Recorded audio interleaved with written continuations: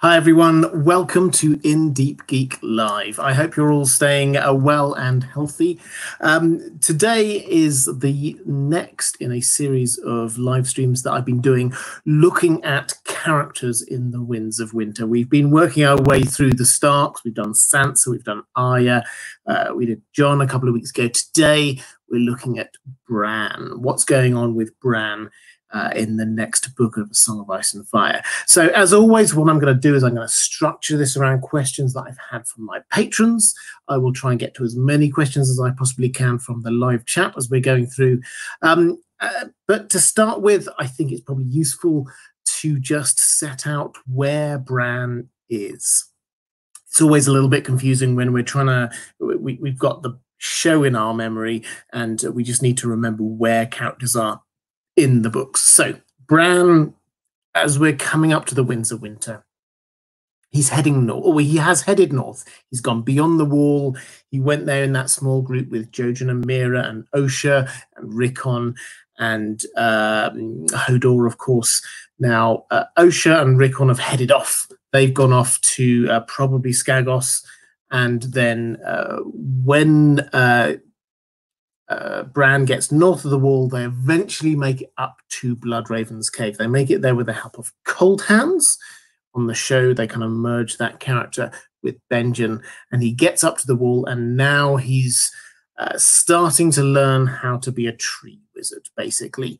He gets this paste, this kind of red, horrible-sounding paste that he eats, and this opens up his magical mind, and this allows him access into the Weirwood network, and through that he's starting to now see not just what's happening at the moment, but he can also go back through time, see things that are happening in the past. And we've had a series of visions of him looking through the Winterfell Weirwood tree, where he can now also not just see things that are happening, but start to slowly interact in a way, not in a huge way, but he can say stuff and people can sort of turn around and go, what was that?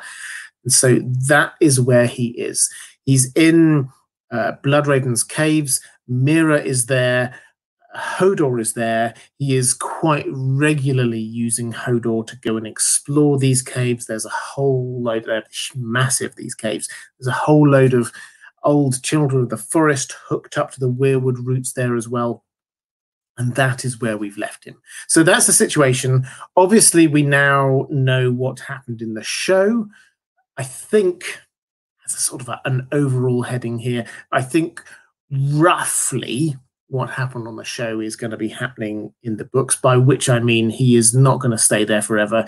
He is going to come down to Winterfell, and after Winterfell, I personally think that he will end up being king. We'll get into that in I'm sure later on in this, but that's the overarching thing. The details will be very different, but as an overarching character narrative, that's where I think we are going. Let's just quickly dip into the chat. Derry, thank you so much for the super chat. Didn't see a question attached to that one, but thank you. I very much appreciate that. And thank you. Also had a couple of super chats before I went live. Googly Woogly, fantastic name, saying looking forward to it. Victoria Gill left a super sticker. Thank you. I very much appreciate it.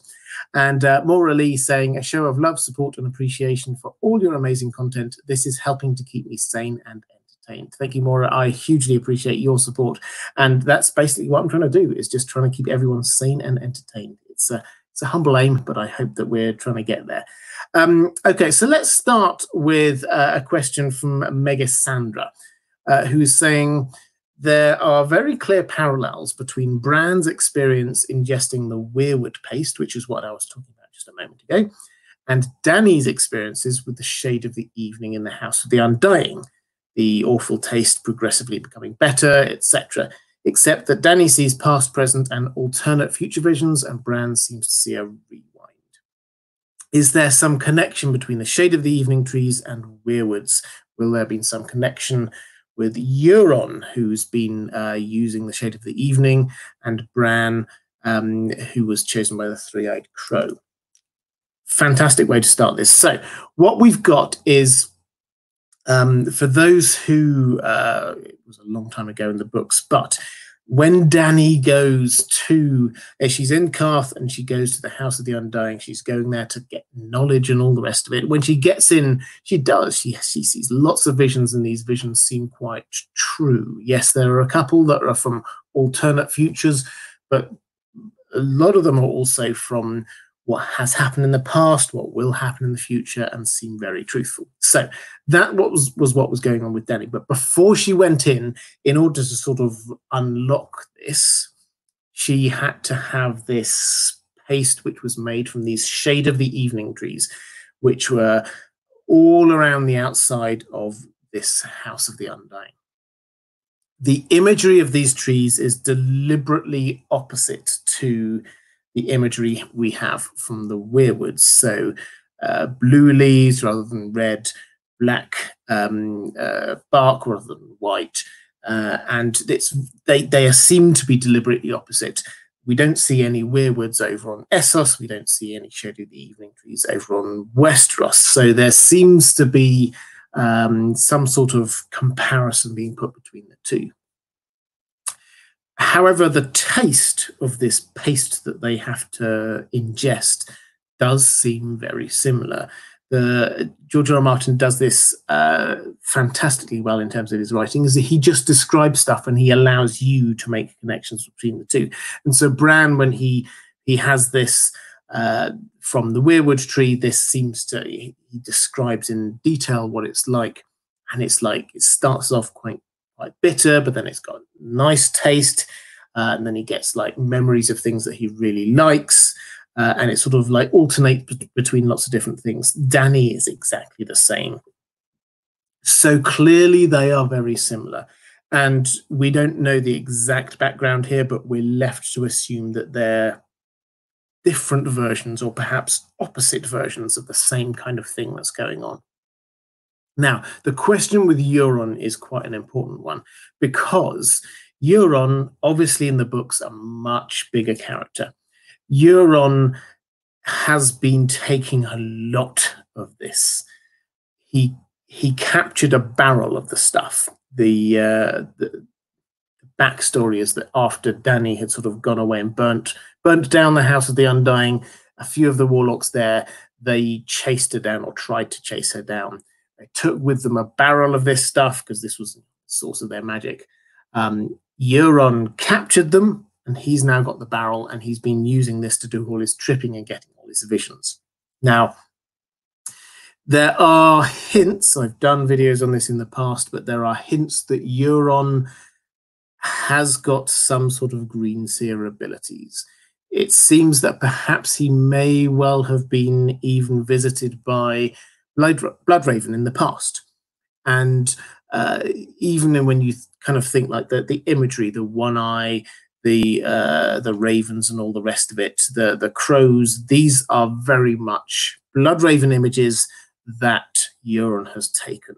However, he did not go on and go up north of the wall and get trained and all the rest of it. What he did was he then unlocked his magical powers through the Shade of the Evening, which makes him a sort of an anti-Bran, as it were. So that is the kind of scenario that we're coming up with here, is we've got Bran, and then we've got Euron, who's this kind of like bad magic user who's the sort of the opposite of Bran. So is there going to be some kind of confrontation? Almost certainly, but not yet. We have to wait, I suspect, until the very end of it. I think if you get in your mind that Euron is the Saruman figure in this, he's not the big bad, but he needs dealing with. So once we've dealt with the others, that's when we finally have to do away with Euron / Saruman. So that's the situation. Yes, there will be some kind of confrontation. Yes, there's clearly a link between the two, and it's like they're opposites. Christian Volson, thank you. Moderators, thank you. I should say my moderators do a fantastic job, not just on this channel, but on many other channels as well. So thank you, Chrissy, for picking up the question from the super chat from Derry, saying, how does the existence of southern godswoods impact how much Bran can see? The World of Ice and Fire and Fire and Blood both reference many weirwoods in the south. Yeah, there's not many weirwoods in the south, but there are definitely some. So we've definitely got, so the Isle of Faces, there's a lot on there. And then there's a sort of a crescent, if you think, sort of picture on a map. You've got this kind of crescent that comes down from the neck through places like Old Stones, through Raventree Hall. There's obviously, it's unfortunately now dead, but there's got a massive weirwood tree there. Then we get High Heart. There were weirwood trees there, a lot of them. They've been chopped down. And this kind of like comes in this arc all the way down to the Isle of Faces. So there are definitely weirwood trees there. There are also weirwood trees in random places, like Casterly Rock. Harrenhal obviously had lots of weirwood tree, or a weirwood tree there. So there are weirwood trees, but not as many as there are in the north. So that's the kind of the situation. They're more, other than some bits of the Riverlands that have stayed worshipping the old gods, they are more cultivated in the south. They don't seem to be any or many at all in Dawn. If it's an area is over open seas, then it doesn't have any. If it's somewhere atop a mountain, then it doesn't have any. That's why the Eyrie, they just couldn't grow a weirwood tree there. There are none in the Iron Islands. So there are some, but not huge amounts. In terms of whether that affects what he can see, certainly in the short term, yes. But what Bloodraven says to Bran is that you will be able to go beyond the weirwood trees. So it's not just a matter of like he can only see what's there from the weirwood trees. You will be able to go beyond. So at the moment, yes, that does impinge on what he can do. But in the future, no, he's going to be even more powerful. So he should be able to see beyond them.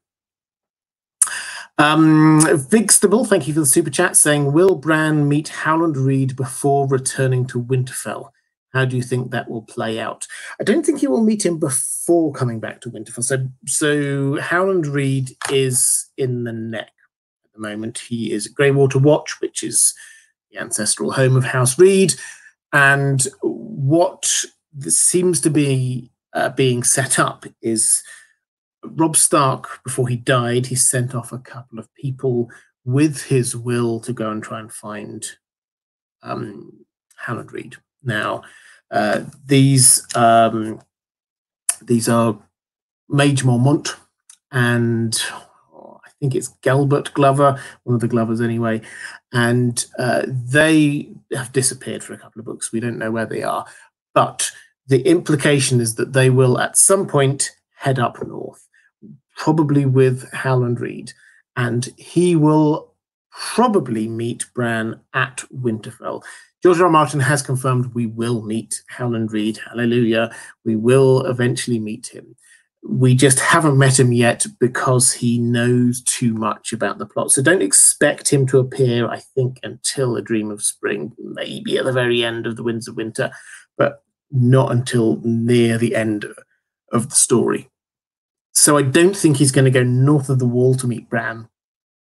I think he's going to go to Winterfell, and at that point he will impart the knowledge that he has. So that's the kind of the iteration that we're looking at, I think, in terms of Howland Reed.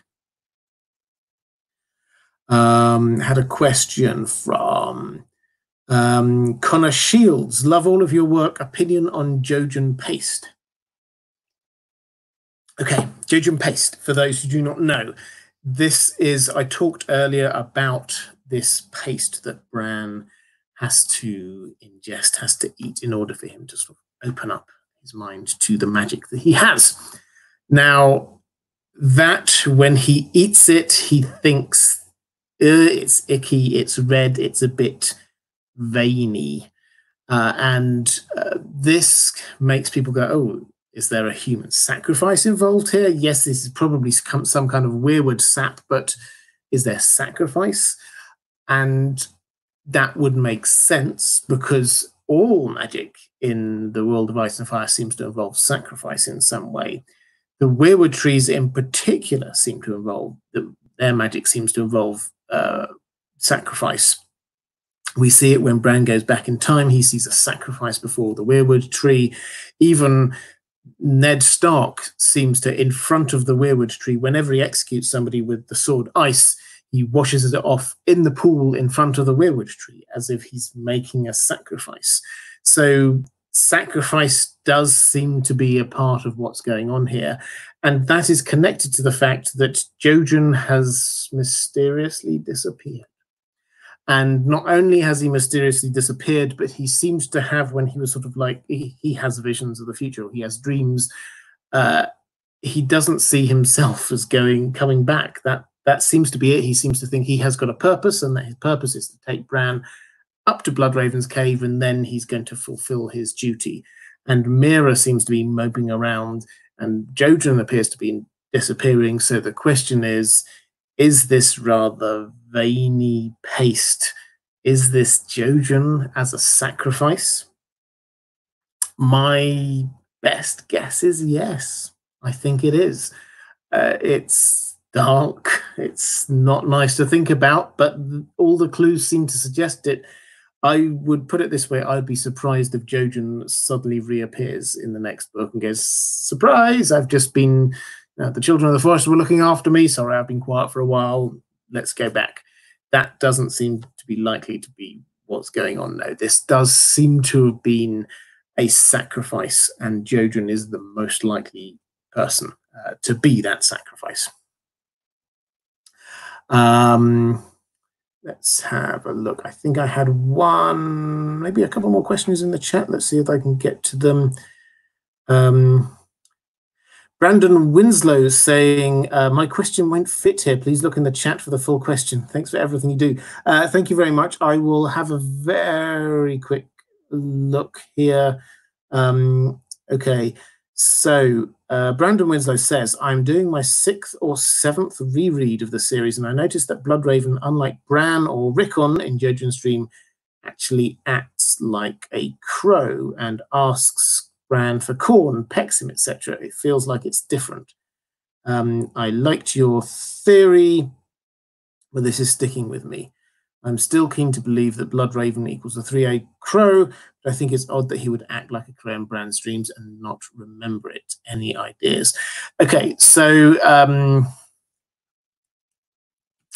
this all boils down to a few questions that some people within the community have queried whether the person hooked up that Bran meets, the person hooked up there, is Bloodraven. They've queried whether the person who was there was the person who was dealing with Bran in Bran's visions.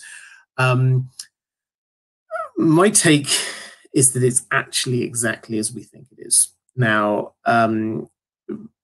whether this is Bloodraven, it seems reasonably clear from the explanations that we've got, so the description we've got, in fact, of somebody with this white skin with one eye, a red eye. He says that his name was Brynden. Everything about him says this is Bloodraven. This is Brynden Rivers. There's in my mind, there's absolutely no doubt that that character hooked up to that tree is Brynden Rivers. The sort of the second potential objection is that it wasn't him who was talking to Bran through the visions. Now, the crux of this seems to come from this question that when Bran says, "Are you the 3-eyed crow?" he says, "Oh, well, I suppose that would make sense," rather than, "Yes, of course, that's me. That's who I am." And this seems to be, in my mind, a misunderstanding of how this kind of astral plane works, how these kind of green dreams operate. And the fact is, you do not know how you come across in these, and you do not necessarily control exactly how you come across and how you present yourself. So, for example, Bran is there. He does not know that he comes across as a winged wolf. That's not, he just doesn't know that at all. So we get, and Bloodraven doesn't know that that's who it is. He just sees this avatar, as you might call it, of a winged wolf, and he sends the reeds to go and find the winged wolf. Now, Bloodraven doesn't know that he comes across as a three-eyed crow, but he kind of thinks, actually, you know what, that kind of makes sense. I was a crow, 3 eyes, yes, because, you know, 2-eyed crow plus the extra third eye, again, that kind of makes sense. So he does not know how he comes across. And so he also does not know how he comes across in terms of how he presents himself. He doesn't, within this astral plane, he doesn't talk like a normal human in the same way that Bran, as the winged wolf, talks like a normal human. That's not how it works. You are not actually actively in control of how you come across. You just put your sort of your feeling and emotion into it. That's the way this seems to be. So, yeah, I understand the question and the query. It is deliberately confusing.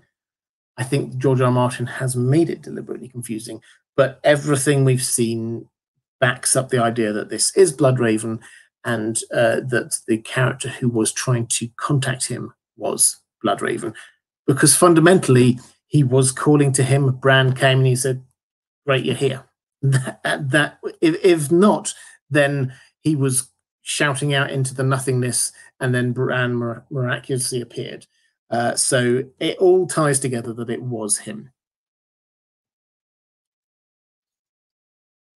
Ash Naseby, thank you for the super chat, saying, "Do you think Patchface is one of Bloodraven's fallen dreamers? Cheers for all the entertainment over the years." Well, you're very welcome. In terms of Patchface, at some point I need to do a full video on Patchface, because people do ask about Patchface quite a lot, and there is a lot going on there. So, in terms of fallen dreamers, what seems to have happened is that if you go all the way back to Bran's original visions, he's falling, and then the crow is saying to him, "Fly, you should fly." And eventually he kind of does, and that's an indication that he is magical. He hasn't awoken all of his magic yet, but that's an indication of being magical. However, Bran sees that there are lots of dead bodies lying about on the floor.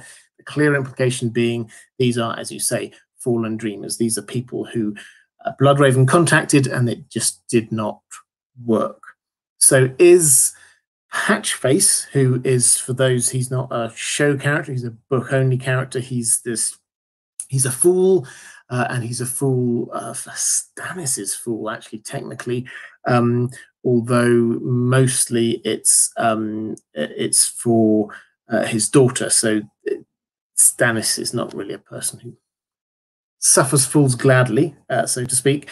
So, but he is there, and he does appear to be probably quite insane, but at the same time, there is more than a hint that what he says shows some kind of prophetic leanings. Does this make him one of Bran's fallen dreams? I don't think it necessarily does. I think that there's a very good chance that there's some sort of water magic going on there. Now, we think about fire magic, we think about the magic of the old gods. We don't tend to think about water magic huge amounts, but the water magic is definitely a real thing. The Rhoynar had huge amounts of water magic, so it's entirely possible that that was what was going on there, and he was kind of like resurrected from there, and that gave him some kind of magical powers. I don't think the fact that he can kind of see things of the future and what's going on means that he has to be connected to Bloodraven. So I tend to think not. And I think the other thing that kind of adds into that is that Bloodraven's reach does seem to be restricted to Westeros. And Patchface initially came from Essos. He was brought across from Essos. So I think the short answer is no.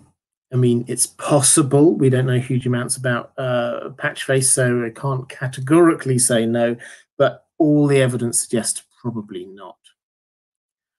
Okay, let's have a quick flick through, make sure I've not missed any more questions. Don't think so. Okay, let's head back to a question. Oh, I have got one more, couple more questions. There we go. Been missing a lot. Okay, so a couple more questions. One from Dominic Vaughan saying, "Hi, Robert. Once someone is assumed into the Weirwood hive mind, how much agency do they have? Will Bran be at their mercy, or will he be able to influence?" So all we have to go on is Bloodraven himself. Now, Bloodraven has been hooked up to the Weirwood network for quite some time now, decades. So what we see when Bran arrives is someone who most of their time is just hooked up doing the Weirwood network stuff, but he can still engage with Bran, and he still has memories of who he once was and a degree of understanding of that and retaining a bit of who he was. So he talks about his past. He talks about he once had a brother he loved, a brother he hated, a sister that he loved, things like that. So he does have a connection with who he is. However, most of the time he is just hooked up to the Weirwood network. So that's all we've got to go on, really, in terms of what it looks like.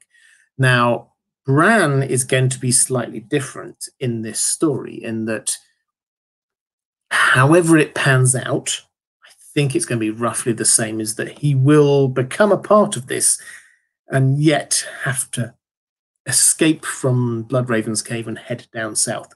So he is not, unlike Bloodraven, he is not going to get literally hooked up into the Weirwood tree, because that's what's happened with Bloodraven. He's there, connect the roots around him, like there's a root literally coming out through his eye, things like that. He is now a part of it. Bran is not going to be the same, but he is going to be this green seer. So it's not that he is going to be completely subsumed. However, to a degree, it's going to be, as we saw on the show, to a degree, he's going to retain a bit of Branishness, but the Weirwood network is going to be working through him, is probably the best way of saying it. So will he be at their mercy? I don't think it's a matter of being at their mercy. Will he be able to influence? Well, yes, because the Weirwood network is just this culmination of people being added to it, or Children of the Forest being added to it over time, and Bran will be added into that. So he will have an influence. It's just that it won't just be Bran these days.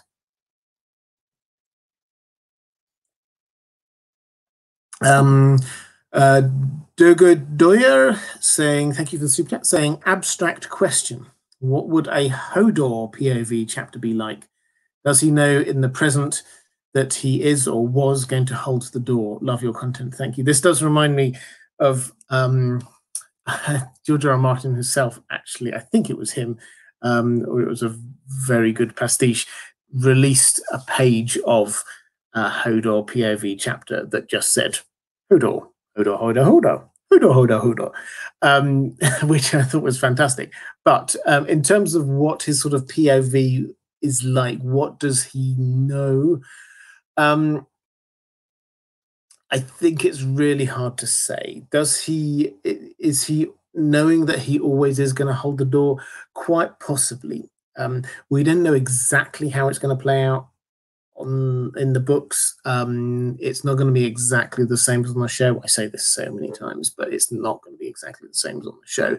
But it's going to be roughly the same, in the sense that he will be holding the door, and this will be Bran in the past and in the present trying to tell him to hold the door, and that will affect affect Hodor in the past and make him the person he is, and this kind of closed time loop thing going on.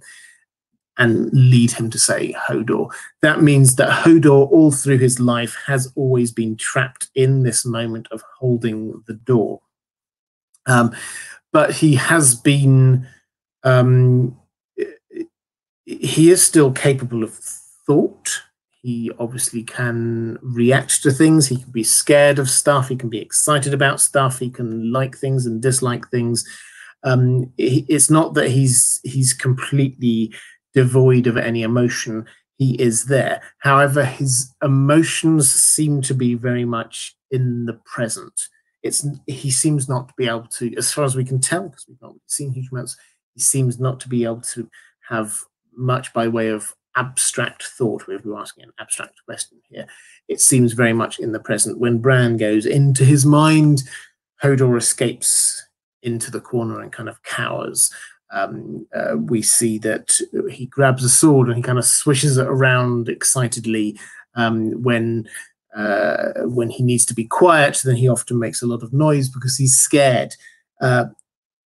And he doesn't understand when people are trying to reason with him. So he is still in there, but he seems to be just living in the present, which is perhaps an abstract answer to an abstract question, but that's the most we have to go on at the moment. We've never had one, so we don't know exactly what it is, but the nature of this kind of closed time loop that Bran seems to have put him into means that he is forever trapped in some way in that moment. Let's have a quick look. Did I get, I think I did get one more question before I get back to my patrons, and that is from Vigstable. Thank you so much, saying, since Bran becomes king, but is not really Bran anymore, did the Weirwoods win the Game of Thrones? On the show, yes. I think there's no two ways around that. That was basically what they were saying, was that on the show, this was Bran as an agent of the Weirwood Network, and the Weirwood Network won. That was what it was. In the books, probably yes again. I think it will be clearer in the books what is going on, in the sense that on the show, it did just feel like this was just Bran lost a bit of himself and he was just a little bit monosyllabic and all the rest of it. But in the books, I think it'll be a whole lot clearer what's going on, that this is the grand plan from the Weirwood Network. And yes, it will be Bran sat there, I think, on the throne at the end of this, but this is the Weirwood Network having won. So yes, the Weirwoods did win the Game of Thrones, but I don't think they thought of it as the Game of Thrones. That's not how they operate. And also, I don't think, because they're not operating, the Weirwood Network doesn't operate on a past, present, future basis. It's just everything is in the now. They just thought that was what was going to happen, and it was just a matter of filling in the gaps until it actually did happen. So it's slightly meta, but that seems to be the position. Okay, so let's try and get back to a couple more questions from my patrons. Peter Pebble says, how far is Bran going to go down a dark path? Skin-changing Hodor, eating humans, etc., before turning back. How do you think his turning away from being evil Bran is going to happen? Okay, so Bran, yes, has been going down a dark route in the books. And we see this actually when we get Varamir Six Skins chapters, we find that there are rules of being a skin changer. There are clear rules that you don't go into some other human's body. You don't, when you're in the body of an animal, you don't eat human flesh, things like that. And Bran has been breaking those rules because nobody's been teaching him about how to be a skin changer. And when you think about what he's doing with Hodor, he goes into his mind without asking Hodor and just uses him. And that feels quite bad. What I think we're going to end up with Bran, George R. R. Martin doesn't operate in this good and evil way. That's not quite how he operates. He sees things in sort of layers of nuance and all the rest of it. I think Bran will end up heading towards where Bloodraven is and has been, which is thinking that they know what is best for the kingdom, and therefore some small evil acts can be done if it is helping to contribute towards the greater good. And I think Bran, over time, and he will still remain a child throughout this story. Let's not forget this. He is still going to remain a child throughout this story, so he's not going to be fully developed in all of his moral thinking and all the rest of it. But I think he's going to head more and more towards this moral grey area. So the question is saying, how will he turn away from being evil Bran? I think that that's sort of the wrong question. He is going to carry on doing evil acts that we might consider to be evil, but they, I suspect, will be increasingly with a view to, because Bran thinks that there is a greater good that they are contributing towards. George R. R. Martin does not do moral absolutes. Turbo says, does 5G cause grayscale? No. That's no. Thank you for that. That's a helpful contribution. Maura Lee says, during Bran's training, will he get to astrally travel in order to spy on the others? Possibly. Now, one of the things that George R. R. Martin has promised us about the Winds of Winter is that we will travel further north than we have so far. Now, that's quite a promise, because we've obviously already gone as far as the Fist of the First Men, so we're going beyond that to the lands of always winter. Now, how are we going to get there?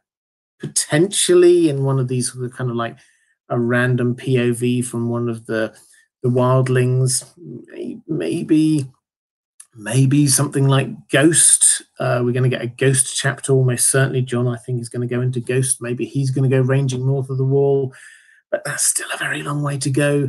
The most logical way that we're going to get that far north is through Bran, and some sort of astral travel through the Weirwood network.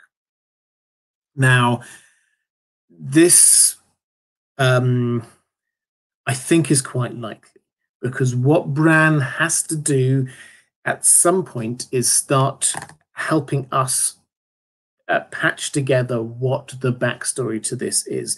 We've got so little information about the others in the books. On the show, they started giving us this about this time. In the plot, they started giving us lots of information about the others. But on the show, we haven't had that at all. We've just had random sightings of them, hints about what's going on with Craster's sons and all the rest of it. This is the time, this next book, The Winds of Winter, will be the time when we're going to start learning a little bit more about who they are, what they want, and things like that. And the person best placed to do that is Bran. So yes, I think we are going to get, and Bran's already looked at it actually. If you go all the way back to the book one and his initial visions, Bloodraven's trying to show him why he should be doing all this stuff. He shows them this huge threat way off to the north, and Bran sees it. We don't get to see it ourselves, but Bran sees it, and that is part of what drives him.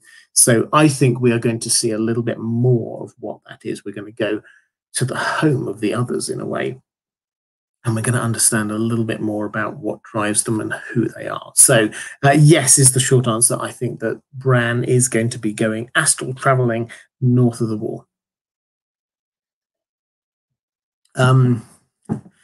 Zombie Jesus, thank you so much. $5 saying, what are the chances Bran slips up wearing Hodor's skin by saying something other than Hodor?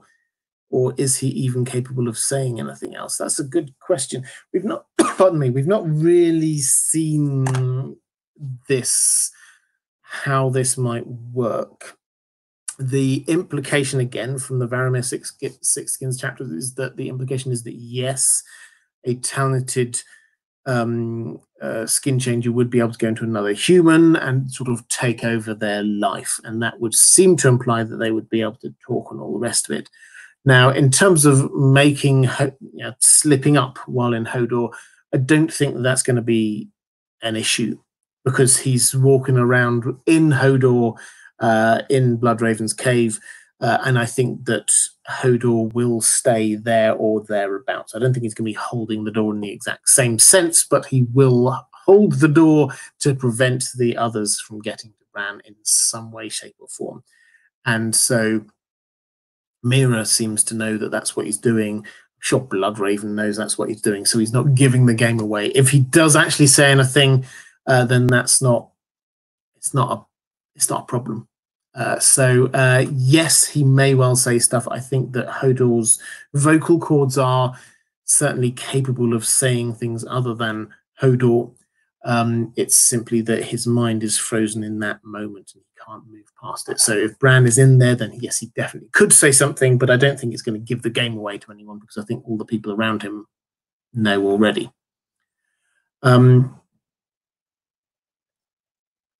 Joe Magician's in the chat. Hi there, Matt. Good to see you.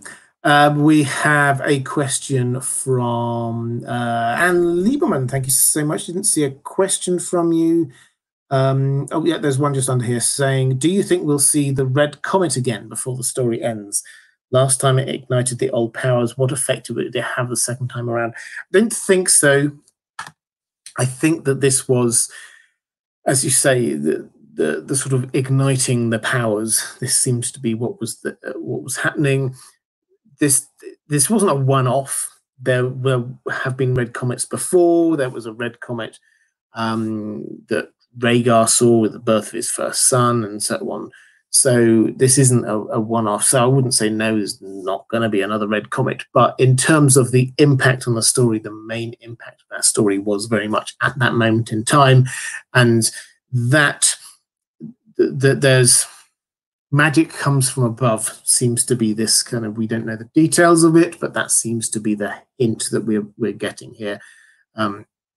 We get sort of magical meteorites that make the sword dawn and things like that. Magic does seem to come from above, and therefore when the red comet goes over, then that is part of what helped bring magic back into the world, and that was part of the sort of the perfect storm that allowed Dany to be bringing those dragons to life.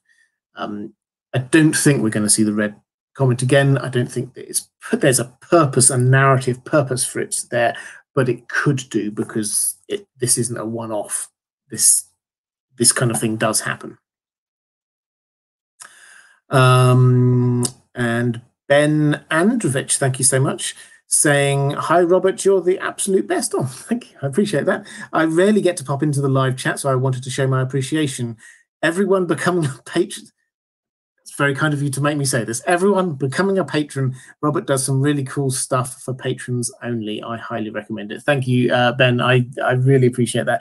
Yeah, I do. I prioritize what I do for my patrons. This is why one of the things is priority questions here on live streams, but I do I provide what I do earlier for patrons. So if you want to get access to things earlier, I also go at $10 and above. Then I give regular chances to influence what videos I make, and also I do content just for my patrons. So this week coming, I'm doing my I was going to say long promised. I promised it for about a month. The Traveler's Guide. I'm going to do some bonus Traveler's Guides just for my patrons. So yes, I do stuff just for my patrons. And Ben, thank you so much for making me advertise it on here. I do appreciate that very much. And I think I had one more. Yeah, Will Moss. Saying, seriously, those new 5G weirwoods cause grayscale. The Brotherhood without banners is starting to burn them down. You're a stooge of big warlock. I am a stooge of big warlock, and I'm not afraid to admit it. 5G weirwoods do not cause grayscale. Attacking the Rhoynar causes grayscale. Do not attack the Rhoynar. That's my policy position. Is if in doubt, do not attack people with magical water magic. That's not a good thing for you to do. Lady Leaf Underhill saying, for which level of Patreon? So you get different things at different levels of Patreon. I'm very aware some people can't afford any levels of Patreon, and I hugely appreciate any support people provide. Just so people are aware, $2, you get early access to stuff. You get a chance to have priority questions here on live streams. At $5, you get access to all the audio that I ever produce here on Deep Geek. $10, you get a thanks in the description for every video and chances to decide on future or vote on future videos. $30, then I'll ask you what you want. Basically, there's bespoke rewards there. So I've done agreed specific videos for patrons at $30 levels and things like that. So those are the different levels. If you'd like to support the channel, this is what keeps the channel going, and I hugely appreciate it. We live in uncertain times. All creative people are struggling at the moment, and so Patreon is literally what keeps this going. So thank you so much. But if you can't be a patron, I completely understand, and just turning up here and giving it a thumbs up or sharing is appreciated just as much. I can assure you of that. Donald Peoples saying, just stopping to show love. It's my baby boy's 6th name day. Catch you on the rewatch. Happy birthday for your baby boy. I hope you're having a fantastic day. Zach Winchester, thank you for the super chat. It says message retracted. I'm not entirely sure. Maybe there's, if that was a mistake, please do put the question down into the chat. I will try and pick that one up. Okay, let's get back to some questions from my patrons. Yeah, and Lady Tia says that you can just browse through his Well Told Tale channel if you want him to read to you. Yeah, my Well Told Tale channel is my second channel. There's a link down in the description, or just look for the Well Told Tale. I just read what I think are the best science fiction and fantasy stories ever written. So if you're into that, you're more than welcome. That will always be completely free, the Well Told Tale. So please do go and check that one out. So Chase says, hi, Robert. Do you think Bran is walking into animals or speaking through weirwood trees trying to communicate with other characters? For example, in one of the Theon or Reek chapters, he hears a voice coming from the weirwood.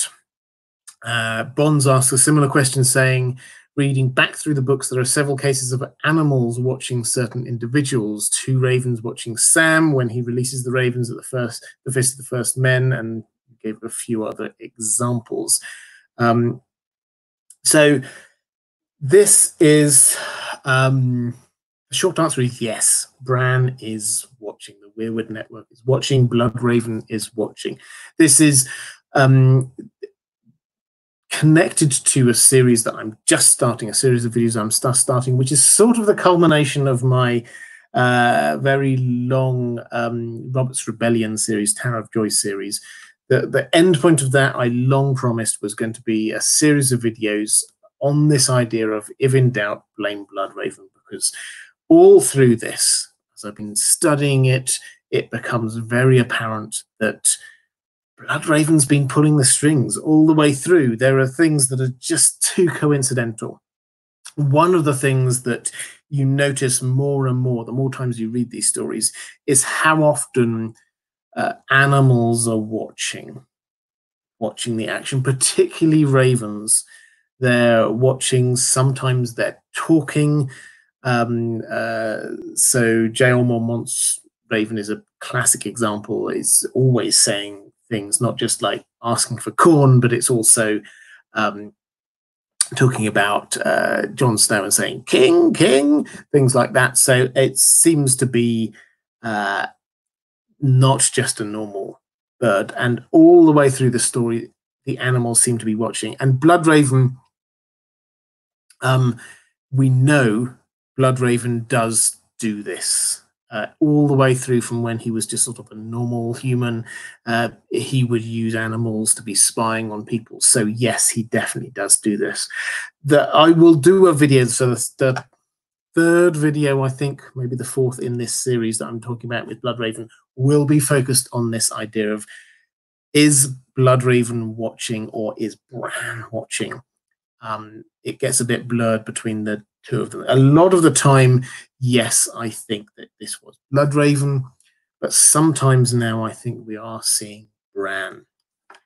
Bran does, when he's having these visions through the Weirwood tree, he calls out to his father. He also seems to call out to Theon. This doesn't seem to change history in any way. But I think that there is going to be a payoff for all of this, and I wonder whether at least some of that is going to be when Theon, in the Winds of Winter, as I suspect he will, gets taken to a Weirwood tree to be sacrificed, and I think that is when Theon is going to talk through the trees, and Theon will be rescued. So the answer is that there are a lot. The one that I like the most is J.R. Mormont's Raven, who hangs around long after Mormont's gone, who seems to, that you come in and then he seems to be like reading scrolls, and it's just like, really? He's just like there looking down at the scroll, and then as a character comes in, and then he sort of like hops away, and it's like and says something that implies that he understood what was in the scroll. It's a fascinating thing and really a lot of fun. So I think that Bloodraven does use animals. The other example I would give of Bloodraven probably using an animal is Ghost. Yes, Jon's direwolf. I think that what we see there is that the colouring is the same. There's often a link between Bloodraven's presence and the colouring of something. Ghost is white with red eyes. That's Bloodraven's colouring. So the hint is there already. And he seems to be doing all the things that Bloodraven would want him to be doing. So he finds this cache of stuff that seems like the Dragon Glass and the Horn of Winter, that it seems that Bloodraven wants Jon Snow to get. That kind of thing. So I think that he has been walking into Ghost, and we're told, when people go, well, hang on a moment, that's Jon's animal. We're told, though, that once with a wolf in particular, once there already is that bond, it's easier for a second skin changer to go into them. So we've been told that this is entirely possible. So now we're just waiting for the payoff, and I think that will be the payoff of that. Let's have a quick, I think I got another question. Ariel Winchester saying, sorry, somehow my Gmail was changed to my husband's name, Zach. So that was who it was earlier. Just showing love and appreciation. Thank you for all you do. I appreciate it. I think you left a question over on Patreon as well, which I will get to, but thank you so much. That cleared that one up. I think that's me caught up on questions from the chat for the moment. Peter Pebble says, which dragon is Bran going to walk into, and what is he going to do with it? This I think is an attempt to wind me up.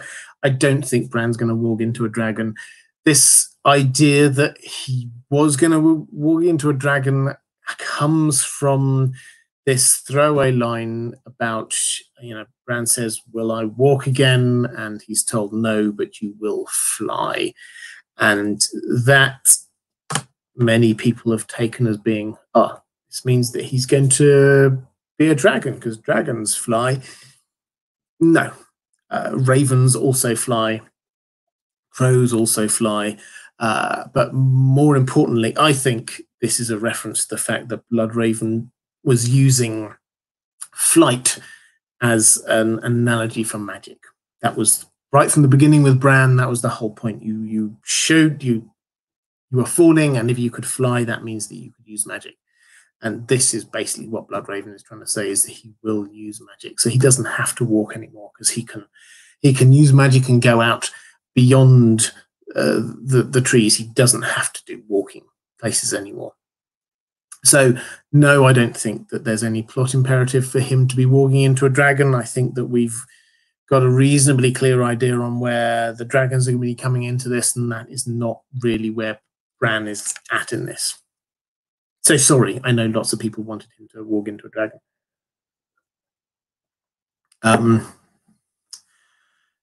Question from Hobgoblin saying, to what extent do you think that Bran is a victim?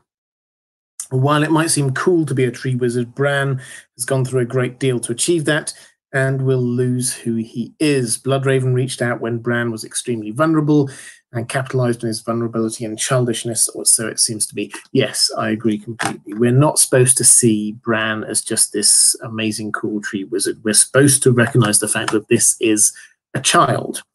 And this is very much in line with what Bloodraven is about. Yes, Bloodraven is a really cool and interesting character. He is trying to do what he thinks is right and does not care if some of that is doing things that we might think are wrong or evil, like getting a child who was 6 to start with. We're not talking like a nearly adult child. This is a young child. Getting them to come all the way to the north through huge amounts of dangers and all the rest of it, and then kind of tricking them by, Bran went there thinking he was going to regain use of his legs, and he's not.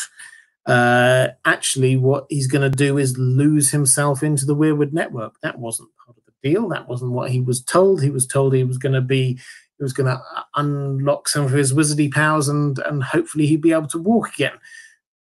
So yes, Bran has been tricked, and tricking children is not a nice thing to do. Bran is indeed a victim. That doesn't mean we always need to feel sorry for him. He does some pretty bad things himself, but it's just another example of George R.R. Martin giving us multi-layered characters. We should feel sorry for him. He is a victim, but that does not make him a perfect person in any sense. So yeah, I think that I agree. We should see him as a victim, but that's not all we should see him as. A question from Milton Christopher Appling saying, are there any apparent changes to Bran's story due to the 5-year gap?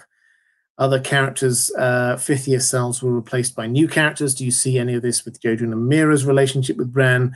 I also find the Game of Thrones version of Hodor's origin story unsatisfactory. Please offer me hope that there will be a different version in the book. Well, on that second bit, I can offer you a little bit of hope, but not much. I think that the closed time loop of Hodor, where Bran goes back into the past and makes him hold the door, and that catches Hodor in that moment of time, I think that will happen.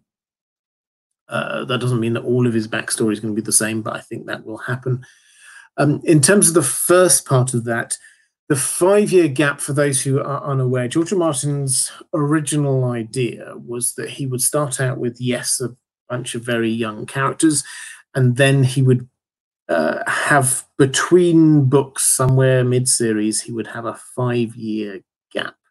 Now, this was partly because he wanted those characters to grow up, and partly because, hey, he just hatched some dragons and it didn't really make sense to him to have massive dragons after only 3 or 4 years. So he thought, you know what, we'll wait a few years, we'll give everyone a gap, and then we'll sort of pick up again. He decided eventually against that for a variety of reasons. He's not gone into all of the details of that, but occasionally you can see the cracks of where he sort of like tried to paper over what's going on. One of them, the most obvious example that I can think of, is with Ned Dane, he's a child who appears in the first few books, and it's very obvious that he would have, if he'd had a 5-year gap, he would have grown up a lot, and his story when he's older appears to have been taken over by Gerald Dane, Darkstar, who was a character who didn't appear in the first few books and then suddenly appeared. So that is a clear example of how this has happened. For most of the rest of the characters, George R. R. Martin's just kind of like, okay, well, I'll write an extra book. It was going to be 3 books. He's getting on for 7 now, and they're going to be quite long books. So he's just kind of like said, okay, well, they are maybe just a little bit older, and in the olden days, then things did happen when you were younger, and you were considered to be grown up when you were a lot younger. So he's kind of shrugged about it. But in terms of whether this is going to affect Bran, I think that what we're really going to see is that the big change is not him growing up so much as the impact of being hooked up as part of the Weirwood network, and what effect that has on him. So on the show, he had a season off of learning, and that's largely what we're going to see happen here. We're not going to have this kind of learning montage. I suspect we will probably have fewer. We definitely did in the last book, fewer chapters from him, because he is just there learning and imbibing and all the rest of it. Now, that means that the change is going to happen to him because of something that happens to him, rather than because he is naturally getting older. He's still going to come back down as a child, but when I say back down to Winterfell as a child, but this is a child who has suddenly got access to huge amounts of memories and information. And when I say memories, information, the way that the Weirwood network operates is that this is memories and lived experiences as a bank. So he is experiencing things as now because you just see what is happening as now for all these people whose lives and experiences have been sucked up within the Weirwood network. So that's what's going on. He has suddenly got access to all of this stuff that will make him grow up. So I don't think we're going to see this big 5-year gap with him.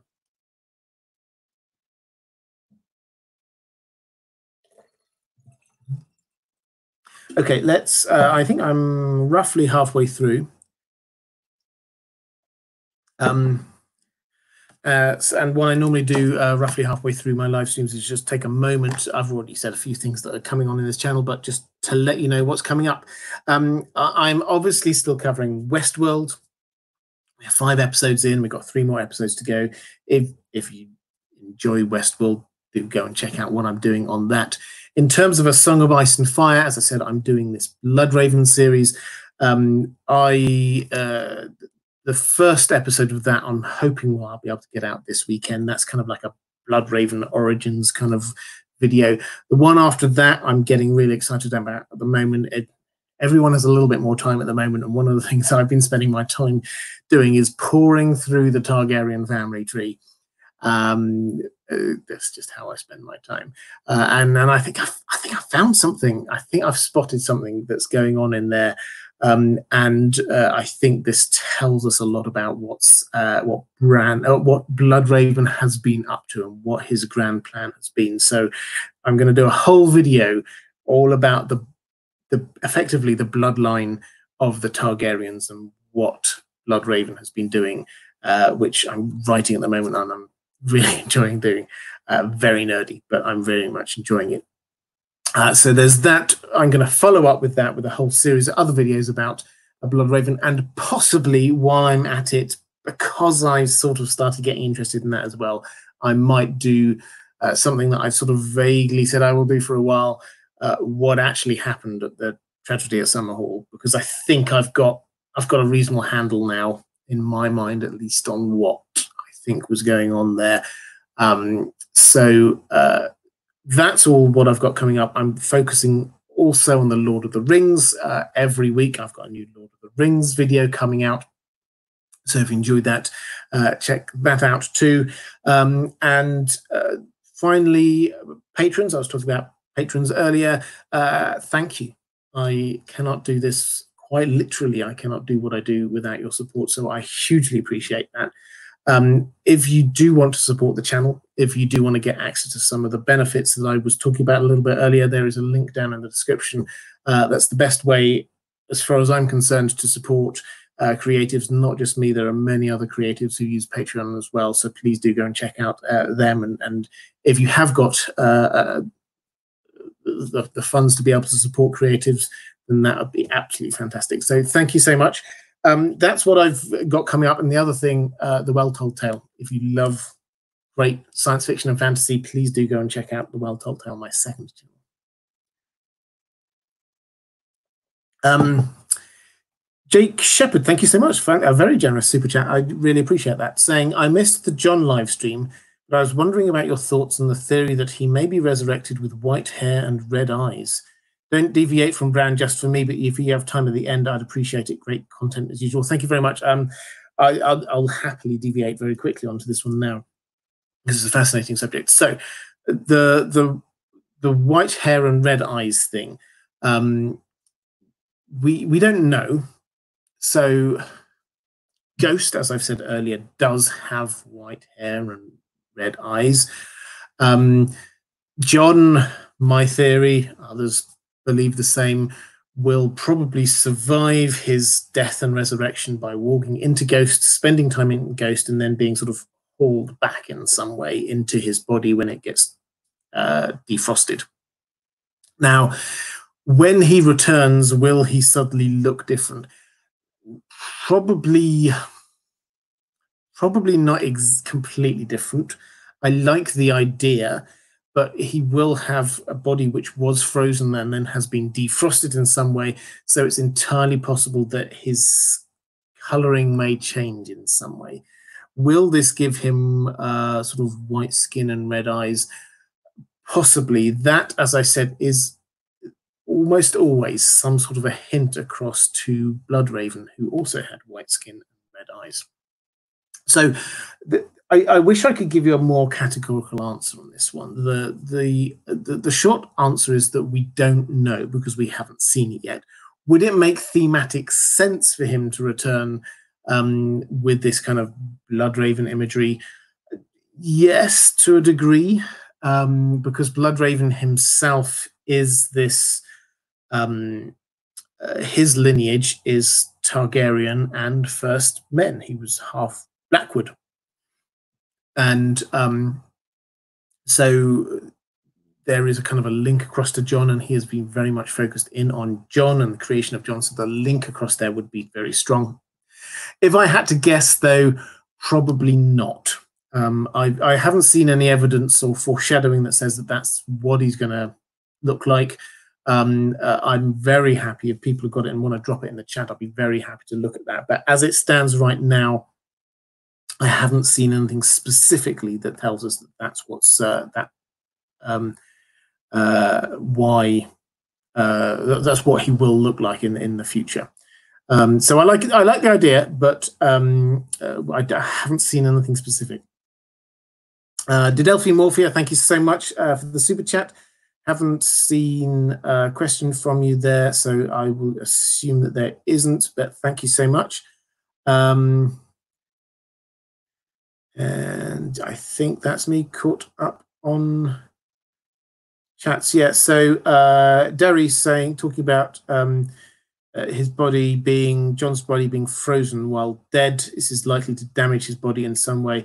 Yeah, so it will. So the imagery, yes, this is talking about Bran, so I don't want to go into this one too much, but the foreshadowing is definitely there that John's body is going to be frozen in the ice cells. That there's, if you go back, I did a video on this actually a few months ago, probably in January or something like that. If you look at John's last chapter, there is so much imagery that suggests that he's going to be frozen in the ice cells, and that his skin will therefore sort of go white or blue or something like that. And he will probably have to be chiseled out almost. So that will do things to his body. I'm not a medical person, so I don't know what a body that was frozen that was suddenly warmed up again would do. But yes, it may well change his complexion. I don't think it necessarily would send his eyes red, but who knows? I'm not sure about that. Niall one saying, hope you and other creatives are getting by with COVID. If possible, can you ask watchers to consider also supporting sex worker support funds, as they're very vulnerable at the moment? Yeah, I'm very happy. There are huge amounts of people across the piece who are affected in this, and anyone whose job is about personal interaction. Sex workers is an obvious example. Massage therapists is another obvious example. These people are hugely affected. And, I talk about creatives. I know about creatives because that's what I do. I am very aware of people whose jobs are 100% based upon being in contact with other people. They are people who very, very, very much need support in some way. So if you know somebody in those situations, please do help them out as best you can. The way that we can all try not to get caught up too much in the sort of the politics of this, but I think this is beyond politics. The way that we can all move through this is just pulling together, seeing who needs help and helping those people. So if you can see people whose livelihoods have been affected by this in a huge way, and if you can help them, then please do it. This world is about paying it forward, and so if you can, please do. Let's go back to a question from my patrons. Lady Pushkin's asking about Bloodraven connection, saying, what do you think is Bloodraven's ultimate intention? Was Brynden Rivers the first Bloodraven? Do you think Bloodraven warged into Bran when he was killed by the Night King?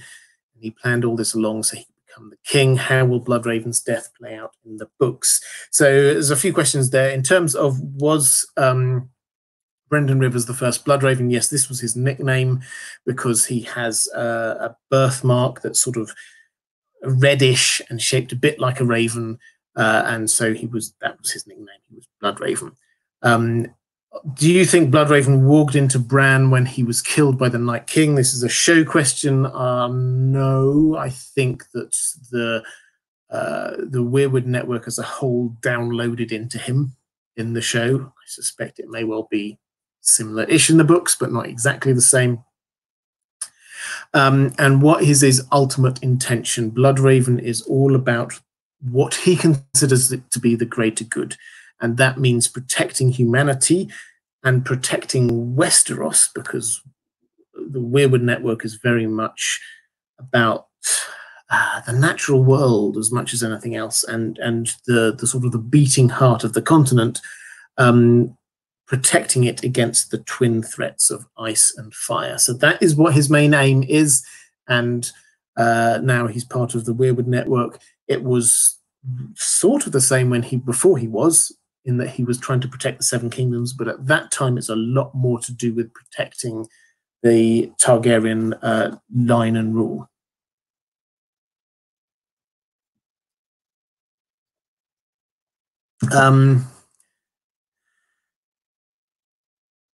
Got a couple of questions from Huash Nuruddin saying, do you think Jon upon his resurrection will get white hair? Again, I think it's possible, but I haven't seen any foreshadowing from it. I'm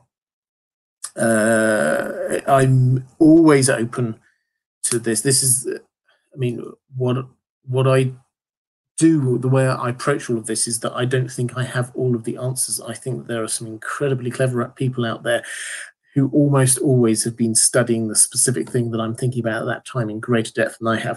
If anyone out there does have some foreshadowing of Jon changing his complexion, then let me know. The easiest way is probably via Twitter. I'm on Twitter. If you look for Deep Geek on Twitter, you'll probably find me there. Okay, question from Henning J saying, do you think Bran will somehow team up with Rickon again, or do you think they will stay separated? If I remember right, Rickon hides on the Isle of Skagos, but I can't imagine him staying there until the end of the story. Yeah, so he got sent off there with Osha. Osha seems very competent, so there's every reason to think that they ended up over there. Jon also via via the direwolf network is probably the best way of saying it. The Stark direwolves are connected, so the Starks can often see through one direwolf to another direwolf and see what's going on there. So we see through Ghost to Shaggy Dog and see Rickon there. in what looks to be Skagos. They have horny goats there, hairy goats, one big horn, which created the rumors of unicorns there, it would appear. So that's where Rickon appears to be. He almost certainly is going quite feral. He was quite feral already as a character. He will probably stay there until somebody goes and gets him. However, we know a character who is probably going to go and get him. Pardon me, that is Davos. Davos has been sent up there. His character arc, his story is quite different in the books at this stage anyway. And so he's probably going to go and collect Rickon and bring him back. So he's a long way away. Now, Rickon, I think, will die by the law of the Stark's fate is bound up in the name of their direwolf. Bran's shaggy dog story, very long story that's long and winding and ultimately meaningless, does seem to imply that it won't really end in a happy way for him. So I think that he will die. Will he get back to Winterfell and meet Bran? Probably not for very long if he does. I think there are a number of ways that Rickon could die, but I think him coming back to Winterfell and not being there for very long is certainly looking likely for him.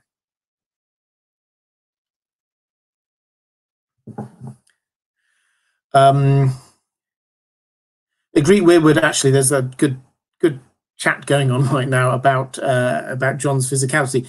Talking about if George R. R. Martin changes Jon's physicality, he may not have to change his personality much to get the reader to see him as altered.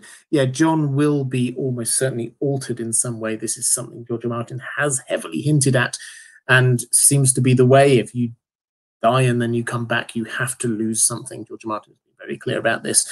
So he will be changed, and it would, I suppose, make it easier to sell to the reader if he has physically changed in some way, as well as the fact that he's been changed sort of personality-wise. So he will lose something. Maybe he will lose some of his colouring. Who knows? Maura Lee saying, on the show, the Night King was able to enter Bloodraven's cave and destroy Bloodraven because the Night King had grabbed hold of Bran's arm. Since, as far as we know, there is no leader of the others, how will Bloodraven die in the books? Will Bran inadvertently be the cause of Bloodraven's death in the books like he was on the show? This is a fantastic question. And again, this is one that I'm going to say we don't know exactly. No, we do not think that there is a character who is the equivalent of the Night King, a leader. Maybe they will have a leader there. Who knows? But we don't actually need one for this. What we do have is very probably some kind of protection around Bloodraven's cave. We saw that when the party headed up there in the first place, there were skeletons, there were whites camped around the outside of it. So they know it's there, they just can't go in. Otherwise, the others would have attacked it already. So there is some kind of protection that will have to be broken in some way. I think that there's a reasonable chance, given that Bran is wandering around inside Hodor, is not really being trained all that well. Bloodraven's not telling him huge amounts of stuff. It makes complete sense to me that he will do something which will cause the protection to be broken. Now, we don't know exactly what that is. I don't think it will be exactly the same thing as on the show, but I think that yes, the likelihood is that it will get broken by some act that Bran does because he does not understand what he's doing, or through Hodor or something like that. We've seen, if you're looking for foreshadowing, when they were all hiding in that tower south of the wall from the wildlings, and Hodor started to get just very animated, and Bran sort of walked into him. That seems to be this kind of foreshadowing of there are people on the outside and they have to somehow hide away from them. It makes sense to me that it is some combination of Bran and Hodor that causes that commotion that will allow the bad guys, as it were, to come through. Nicholas Evans saying first time in the live chat. Hi, welcome. There were a few people I saw earlier on saying it was their first time in the chat. If this is your first time watching this live, welcome. It's a fantastic experience being here actually in the chat as well, rather than just watching it later. I know lots of people do watch this later, but if you are watching this live for the first time, welcome. It's fantastic to have you here. Barrel Raider says when Catelyn dies, she loses her red hair. Loving this this ongoing chat about what might happen to your colouring when you return from the dead in A Song of Ice and Fire. Moralee's asking if ice gets reforged. That's the great House Stark Valyrian steel blade, which was broken in two, or reforged into two swords, rather. If it gets reforged and becomes whole again, who will possess it? Will it be Sansa or Bran? This is something actually I've debated. I don't know whether he's still in the chat, but Matt Geminition and I have debated this in the past. I completely buy into the symbolism that you would reforge ice from these two Valyrian steel swords, and that would therefore be important in the battle against the others. I completely get that. That makes a huge amount of sense to me. However, from a practicality perspective, if you've got two Valyrian steel swords and you know that one of the only things that can kill others is Valyrian steel swords, why would you reforge them into one and therefore rid yourself of a Valyrian steel sword, particularly if it turns it from two entirely workable swords into one massively long ceremonial sword that isn't intended for battle? So from a sheer practicality perspective, I don't think before a battle against the others, I would reforge ice. That just is not a thing that I would do. I think it will probably be reforged afterwards. And then who gets that? Well, it's the House Stark sword. So whoever is head of House Stark after all this, which for my money probably will be Sansa. She won't personally use it, but it's more ceremonial than anything else.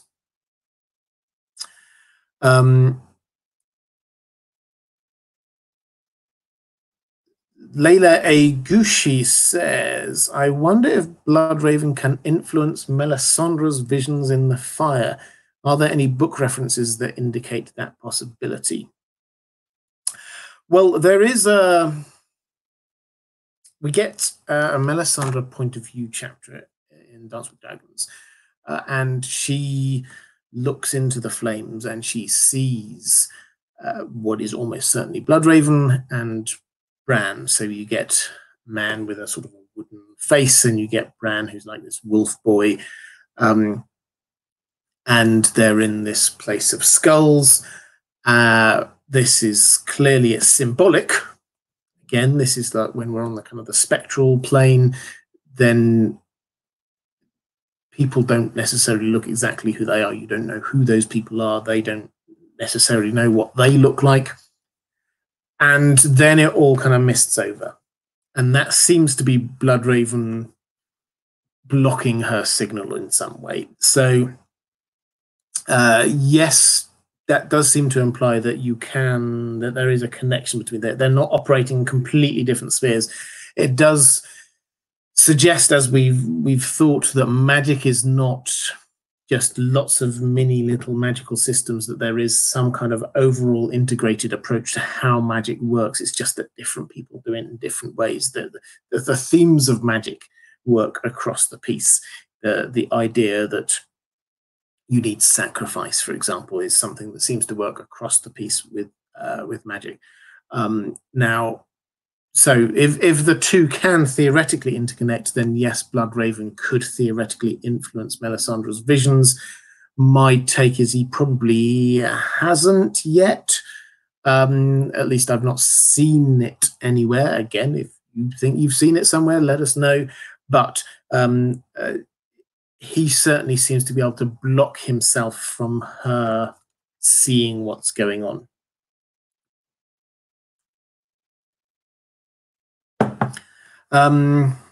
Just having a quick check through the chat.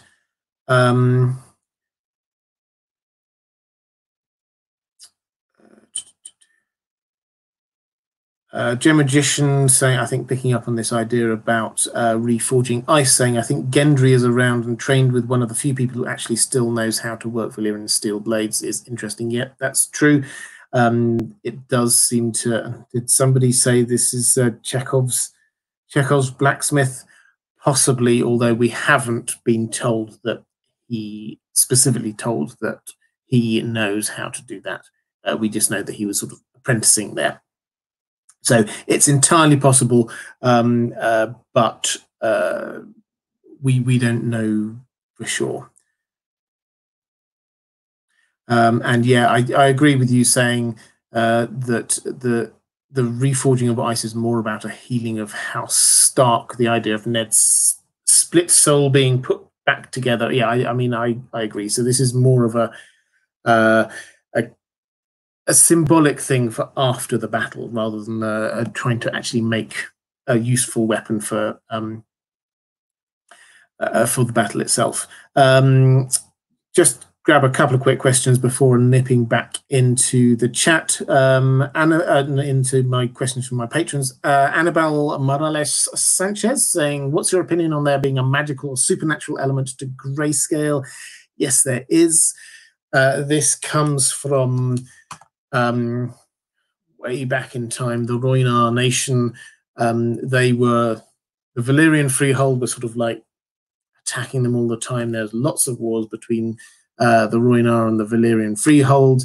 Eventually, there was this good general from the Rhoynar called Garin the Great, and he had this series of victories against the Valyrians, and they went, you know what, that's it. And they just completely massacred them. And they headed up, destroyed the army, and captured Garin and had him in a cage in his home city, which became the Sorrows because he called down this curse, which brought the River Rhoyne, which is that they worship the River Rhoyne effectively, and the River Rhoyne washed away this Valyrian army, and ever since then, the Garin's curse, grayscale, was around. So this comes from a curse. It comes from magic. There is definitely a magical element to it. It does seem to be one of the things that those of Valyrian heritage, although they seem to be pretty good at withstanding most kind of diseases, they're not so good at withstanding grayscale, which kind of makes sense when you think about what the origin of it was. So yes, it is magical, and it kind of fits in with this idea. I don't know whether it's going to be exactly the same as it was on the show, that there is a magical element, the dragon glass, to curing it.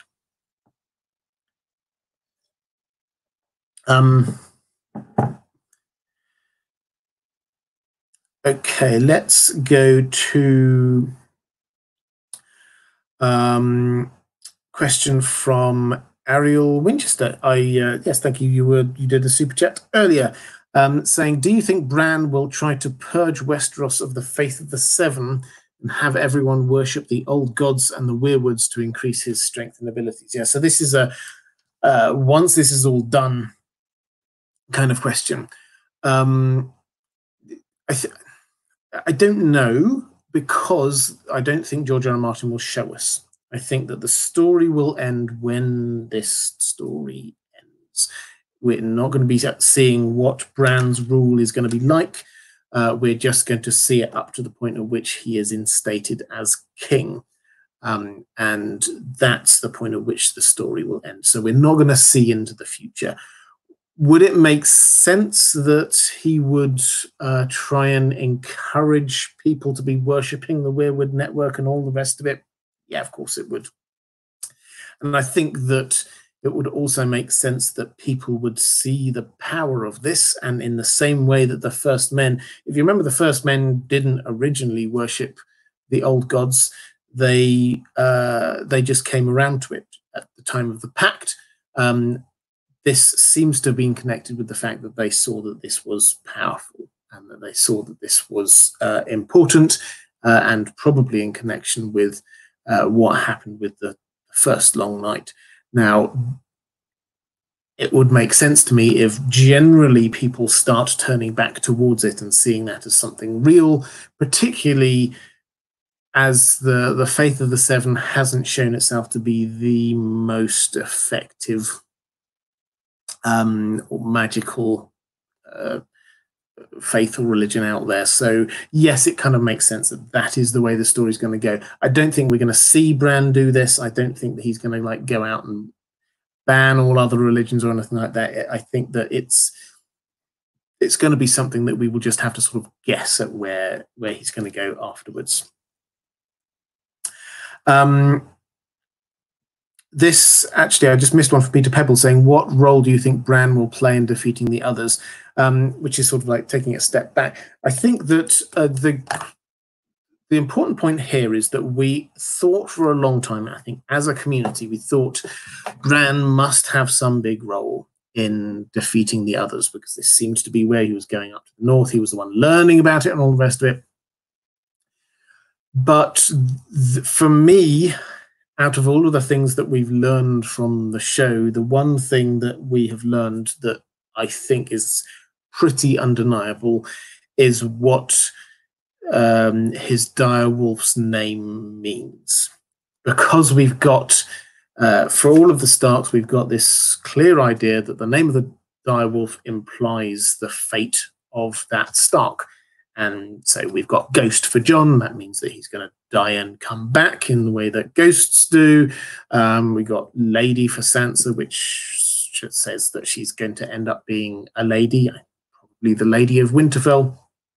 Summer, people were sort of scratching their heads for a long time. What does Summer mean? What can this tell us about Bran's fate? And I think that the big reveal there is that Bran's ultimate role is not so much in bringing about the end of the long night. It's actually about ruling beyond winter, beyond spring, into the summer. He's about after the end of the story. This is his story. I don't think we can say this enough. He was the first character George R. R. Martin thought up. The first scene that he thought up, that one with the direwolf cubs, he first thought about that with Bran, and then tried to think about what other characters might need to be involved in this, and that's the story came out from there. So the story starts with Bran, and I think it ends with Bran, which is why we've got Summer. So that seems to be sort of the big arc. That doesn't mean that Bran's not going to do anything in connection with defeating the others. I think that he will bring information. I think that he will show people how to do it, how to fight them, and all the rest of it. But I don't think that he will personally be the key character in all of this. His big role is beyond the end of all of these battles.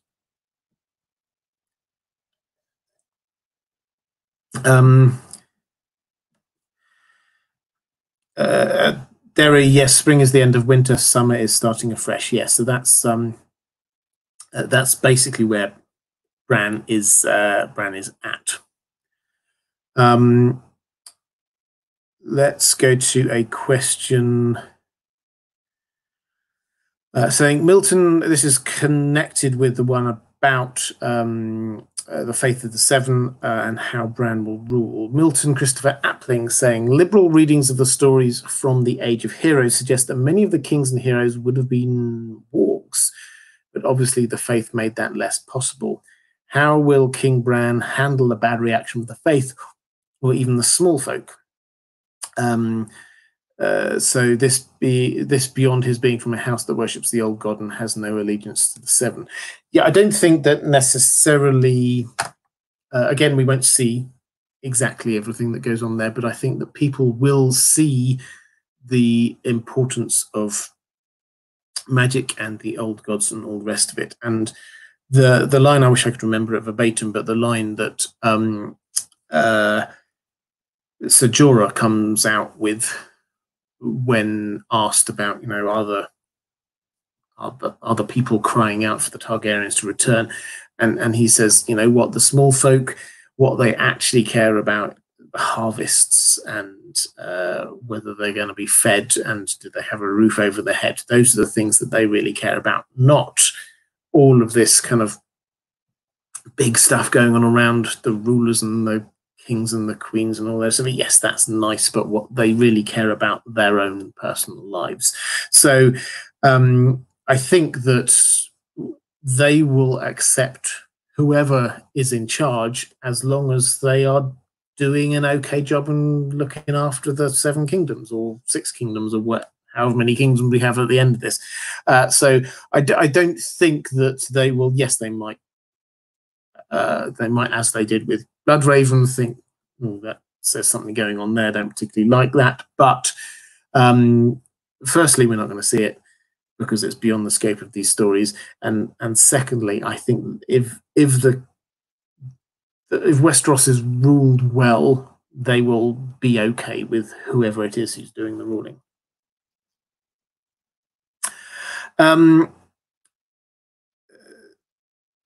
Maura Lee's asking if Bran gets to become king, who will become his hand of the king. Now, obviously on the show, this was Tyrion. Now, my take on this is that it makes sense if it's Tyrion. Tyrion's story has to have a satisfactory end point if we're taking his character arc as a whole. And there seem to be a couple of potential endpoints, one of which is that he ends up inheriting Casterly Rock, because this was the thing that right from the beginning his father didn't want him to be inheriting it. He said, you're no son of mine, and all the rest of it. So if he ends up inheriting Casterly Rock at the end of all of this, then that makes a lot of sense for him. But secondly, if he ends up as Hand of the King, that definitely seems to be, again, he's taking over from his father, who was Hand of the King for most of his adult life. And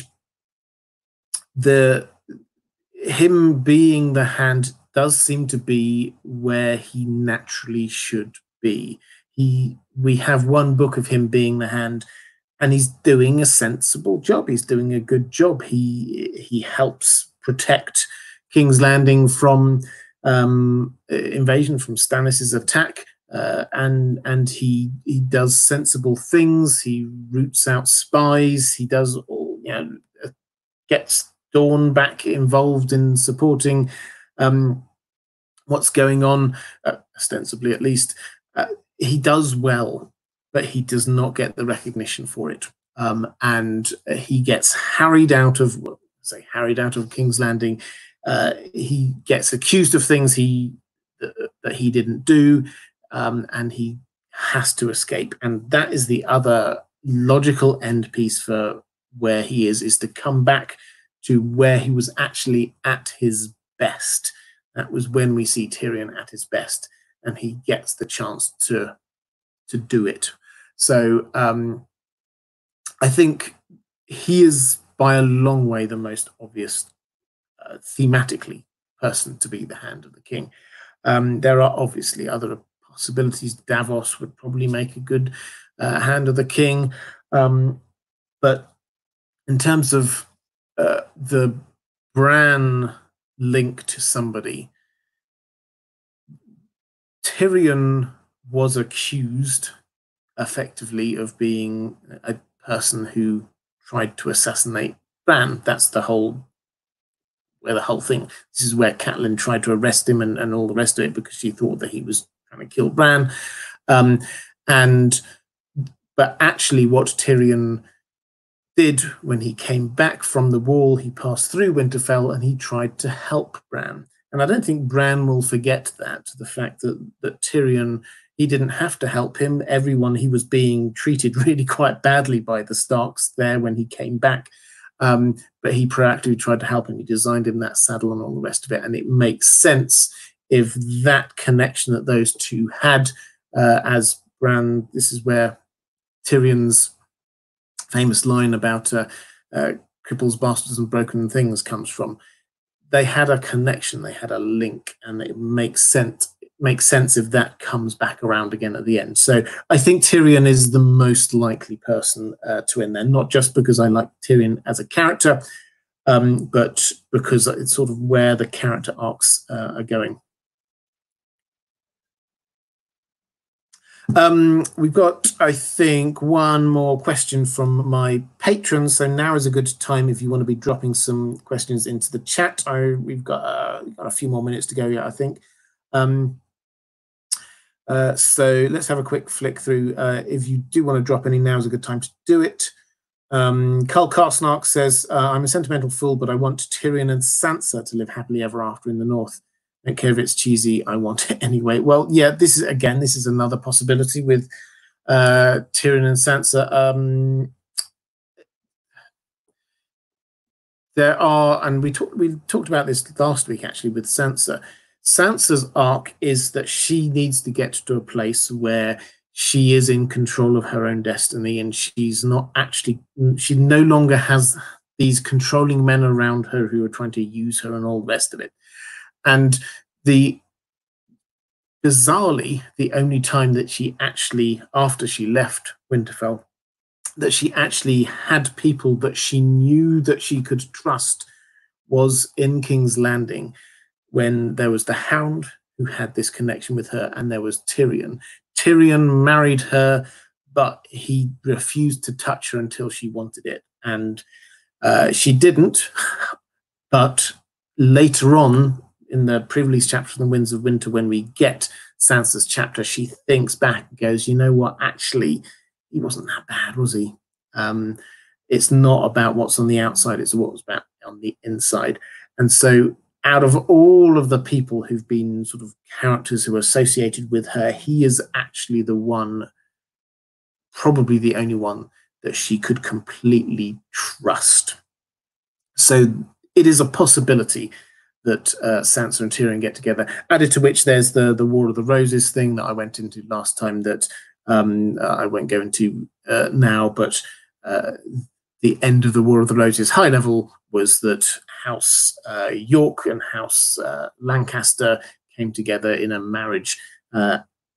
Stark is based on York, Lannister is based on Lancaster, who are the only two Starks and Lannisters who are likely to get married. Tyrion and Sansa. So that's it's a possibility, but I think that it's the bigger possibility is that Sansa will be up in the north and Tyrion will be down in the south.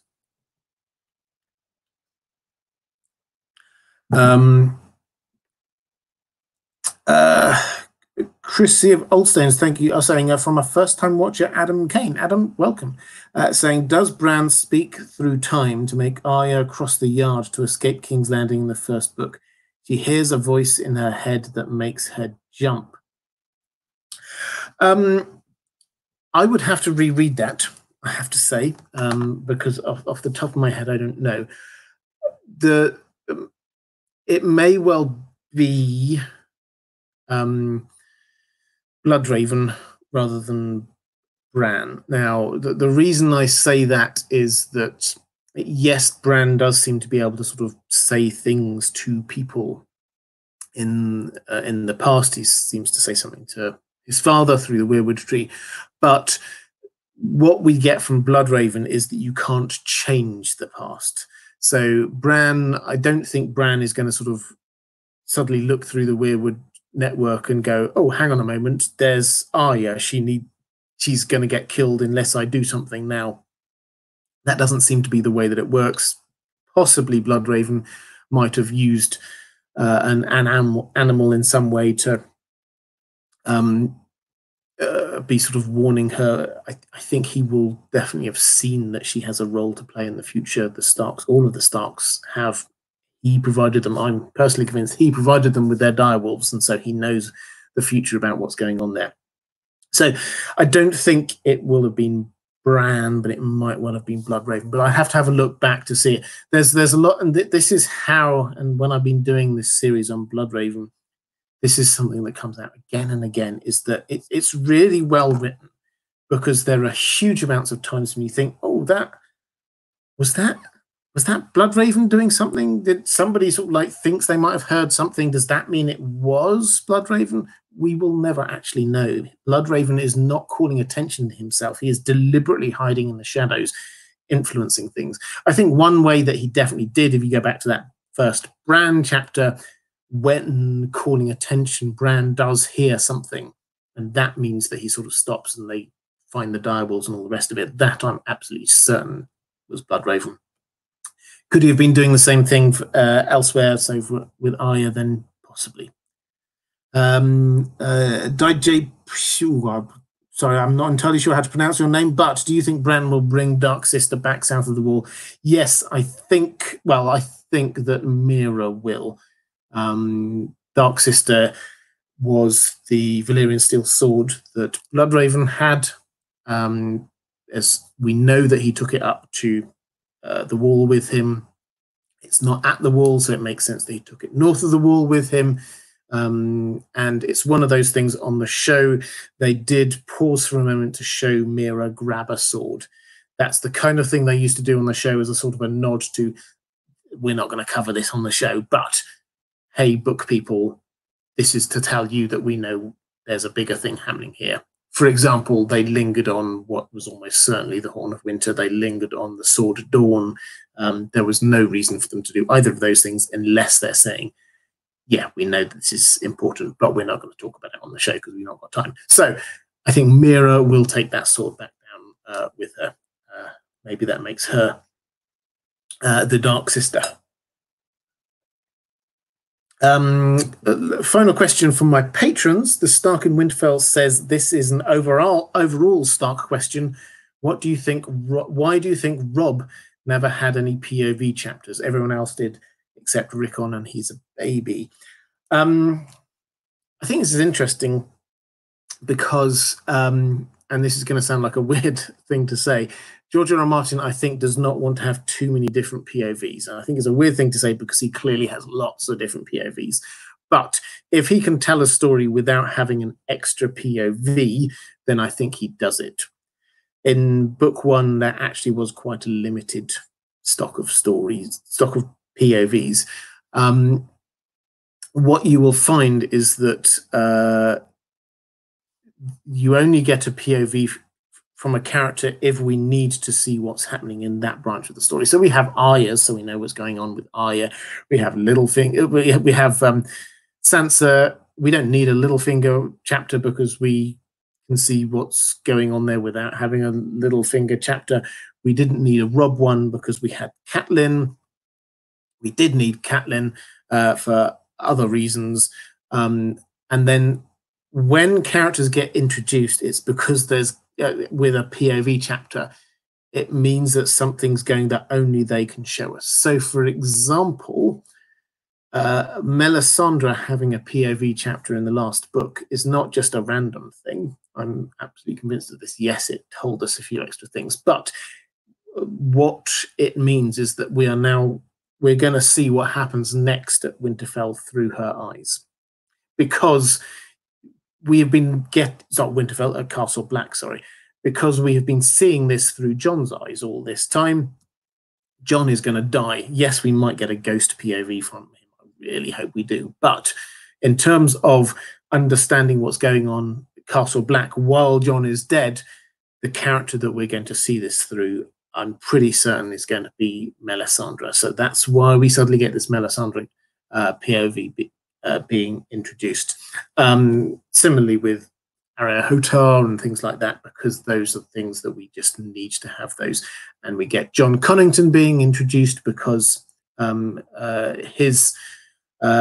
we could see the first part of what was going on through Tyrion, but when Tyrion's moved off, we still need to know what's happening with this invasion. So that's why we get Jon Connington chapters. So that's a slightly long and convoluted way of saying that George R. R. Martin only gives us POV chapters from characters where we need to see what's happening in that bit of the story.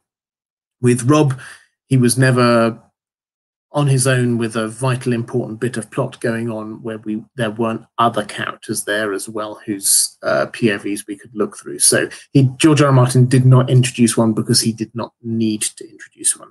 With Rickon, it's a similar. Yes, you're right. He's very young. With Rickon, we didn't need to know the fact his going over to Skagos. We will find out when he gets picked up, I suspect, by Davos, and that's the point at which we won't need a new Rickon POV. We've got Davos's POV who can carry on with that story. So yes, this is one of those examples of actually George R. R. Martin is trying to limit the amount of writing that he's doing, which is not the kind of thing you normally say about George R. R. Martin. He doesn't normally like to limit stuff.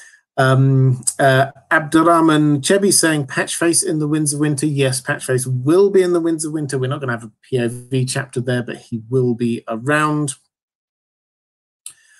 Robinson88 saying, I believe it was Preston Jacobs who pointed out many of Marwyn's associates meet in and around the Crossroads Inn, so very close to the God's Eye. I don't know the context of that, but as we've pointed out a number of times, the thematic center of this story is not actually Winterfell or King's Landing or anything like that. It is that small area around the God's Eye, Harrenhal, and the Inn at the Crossroads. The Inn at the Crossroads is it's a place of decisions, and it's a place of where things could go either way, and we see it again and again. For example, this is where Catelyn picks up Tyrion and takes him off to the Eyrie, and that kickstarts all of the war, basically. It's also where Rhaegar and Lyanna got together and headed off. We don't know exactly it was the Inn at the Crossroads. It makes a lot of sense that it was, but we are told that it was close to Harrenhal, so it's around that area. So the idea that this is where people might meet certainly makes a lot of sense. I don't know about Marwyn's associates meet in and around there. That's it's an interesting observation if it's true, and I'm sure it is. Christy Voldstone's saying we need a stream on Patchface and a stream on Weirwoods. Okay, well, I will happily do one on Weirwoods. What I'm going to do is I'm going to do a video on Patchface first. I'm not entirely sure whether there's enough for an entire live stream on him. Fascinating character though he is, but I will happily do that. Okay, I've come to the end of my questions from patrons, so I'm just going to pick up a last couple of questions from the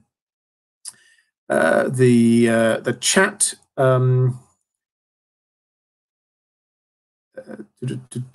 Carl Karsnock saying, only if Robert paints himself in motley. That's not happening. Thank you, though. Quick flick through. We've got, I had just Lady Tia. Thank you so much for the super chat saying, love this live stream. Excellent as always. Keep up the good work and thank you for all your amazing content. Thank you so much. And somebody's saying, Barrel Raider saying, I like your name. Good luck getting your question answered. Well, I will have a very quick flick through and I'll make this one the last question I come to if I can find it. If I can't, then so Barrel Raider saying, do you think our Bran could be Brandon the Builder? Okay, this is a good question to end with, isn't it? So this was all the Brans going through Stark history, and there are a lot of Brans. This has created the theory that perhaps they are all the same, or perhaps the Bran we have now is in some kind of time loop, that he is actually Bran the Builder. Bran the Builder being the founder of House Stark, being the person who apparently built the Wall, Winterfell, Storm's End, and possibly also the High Tower. So there's that's who he is. He's this legendary character. George R. R. Martin is very clear about his legendary characters, that we shouldn't take them too literally. They are a long time in the past and they are gone. Could this Bran be that Bran? I mean, it's possible, but I just don't, personally, I just don't like it. I don't think it's necessary. That Bran clearly was a magic user. So that Bran perhaps did end up in, when I say he clearly was a magic user, he seems to be working with, according to the legends anyway, with Children of the Forest. He seems to be working with giants, and if he did build Storm's End clearly has some magical protections. If he did build the wall, then that clearly has magical protections. Winterfell is clearly magical, so there's the implication is that he is a magic user of some kind. Does that mean he was a green seer? That is entirely possible. If so, he may well be sucked up within the Weirwood network. That would make sense.